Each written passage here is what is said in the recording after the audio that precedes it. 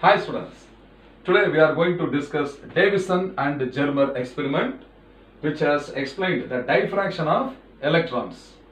Also, it explains the particle and wave nature of electrons, the particle wave duality of an electron.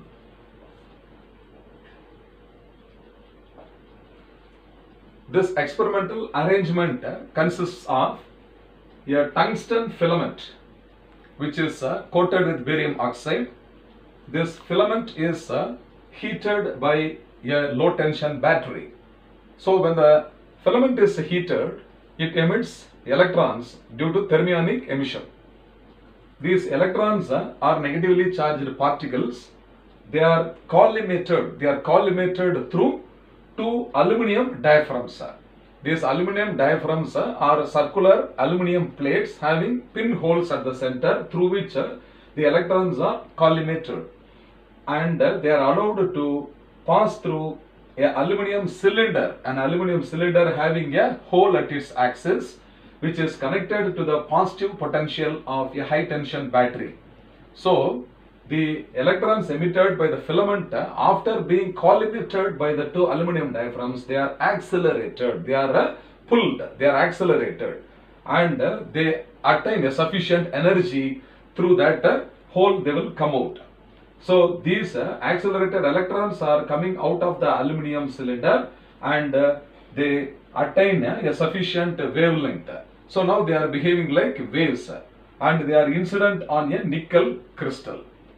Anyhow, this arrangement consisting of the low tension battery, the filament, the aluminum diaphragms and this aluminum cylinder together is called as the electron gun. Just like the bullets are fired from the gun, here electrons are fired from this arrangement. So this arrangement is called electron gun. The electrons emitted by the electron gun are accelerated, and then these accelerated electrons are allowed to be incident on a nickel crystal. So these electrons, when they fall on the atoms of the nickel crystal, they get scattered in different directions. Only one such a direction is shown in the picture, and this is the angle theta, which is called the angle of scattering. So the angle between the incident direction and the scattered direction theta is called the angle of scattering. This scattering effect is due to the particle nature of the electron. Okay students? Actually, according to de Broglie, these accelerated electrons, they behave like waves. They are called as electron waves. When these electron waves are incident in the space, okay, they are incident on the nickel crystal, between the space between any two atoms acts like a slit for the electron waves. As a result, they undergo diffraction also. So these diffracted waves traveling in a particular direction, after diffraction, they undergo constructive and destructive interference. As a result, they form a diffraction pattern. Anyhow, in this experiment, the angle of scattering and angle of diffraction both are almost one and the same. Okay, so the scattered as well as the diffracted electrons, we can use either diffracted electrons or scattered electrons. Both are one and the same in this experiment. And after scattering, the electrons are allowed to enter inside an electron detector. This electron detector is an ionization chamber. It is an ionization chamber.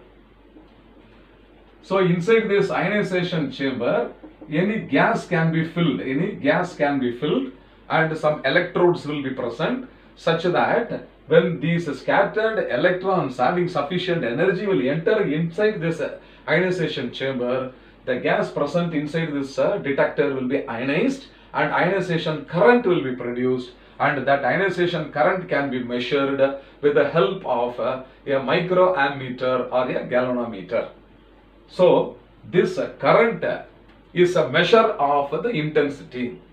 The ionization current is a measurement of the intensity produced due to the scattered electron beam. Okay students?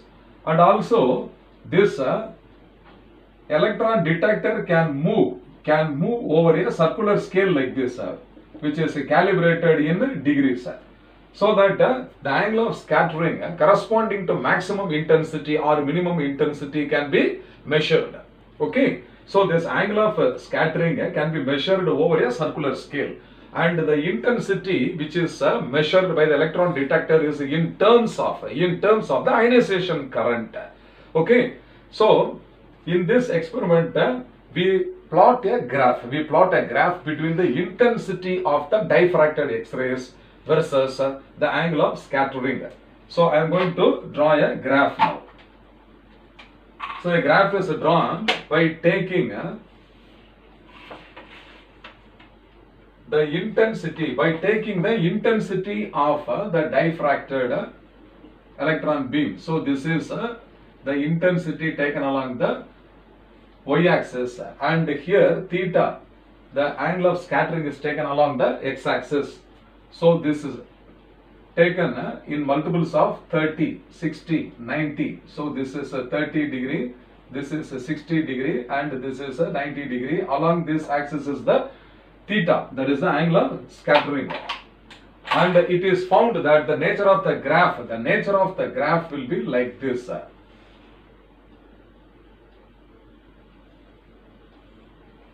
So corresponding to 50 degrees, somewhere around 50 degree, the intensity is maximum.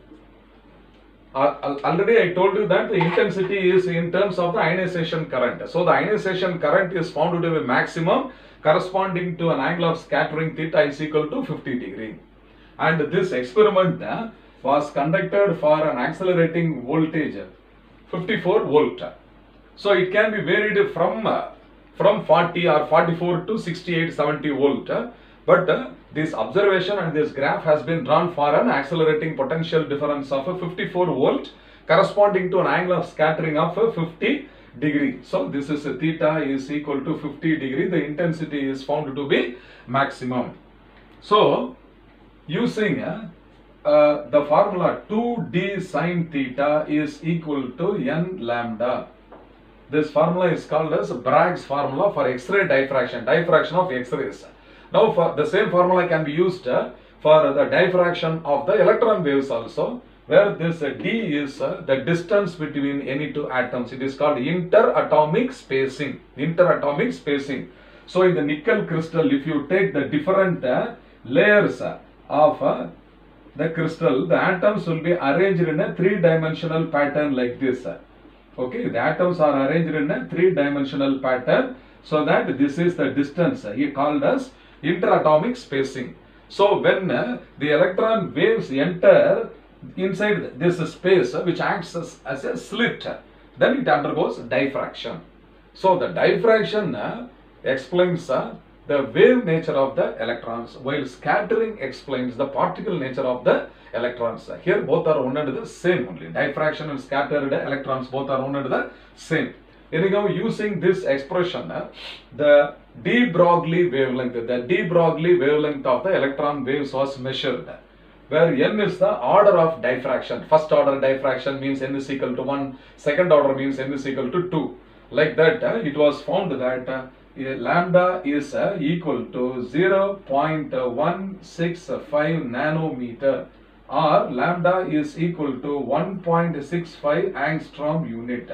So in this experiment, corresponding to a value of theta equal to 50 degree, okay, it was found that the wavelength of the electron waves measured is lambda equal to 1.65 angstrom unit, or 0.165 nanometer. But according to de Broglie, we have studied the de Broglie wavelength. The de Broglie wavelength of these material particles is given by what? Lambda is equal to 12.27 divided by square root of V angstrom unit. I have written in angstrom unit. So it is found that it is 1.67 angstrom unit. Or if you write this is in terms of nanometer, it is 1.227 by square root of V nanometer. So in nanometer, it is found that it is equal to 0.167 nanometer. So that if you compare the experimentally determined value, it is agreeing with the same number, you see, 1.65 angstrom unit and 1.67 angstrom unit. So the Davisson and Germer's experiment has calculated the wavelength of the X-rays as 1.65 angstrom unit, whereas de Broglie wavelength calculation method, if you go, means it is found that 1.67 angstrom unit. So both are very nearly one and the same. So this experiment confirms that the electrons behave like waves. So the particle as well as the wave duality of the electron has been proved by this Davisson and Germer experiment. Now one more information I am going to tell you here. When these electrons are accelerated by a voltage of 54 volt, the waves associated with the electrons are only called as the electron waves, and these electron waves, if you compare with that of the X-rays, both the X-rays as well as the electron waves are having similar wavelengths or same wavelength. But X-rays cannot be focused. So the X-rays cannot be focused by ordinary lenses. That is why they cannot be used in the construction of electron microscope. The basic idea of this experiment is the construction of the transmission electron microscope. That is the next topic in your textbook. So in advance I am telling you that this wave nature of electrons is used in the construction of a transmission electron microscope, where these electron waves are focused. So transmission electron microscope.